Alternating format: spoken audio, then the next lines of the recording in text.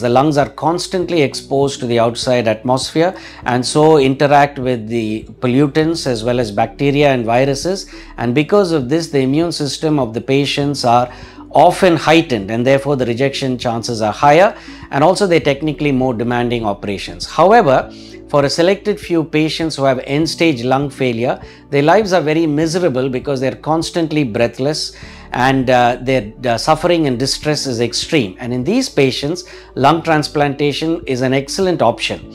However, you need a detailed interdisciplinary management of these patients in order to delay the lung transplant for as long as possible, or in fact avoid it altogether with modern medical management.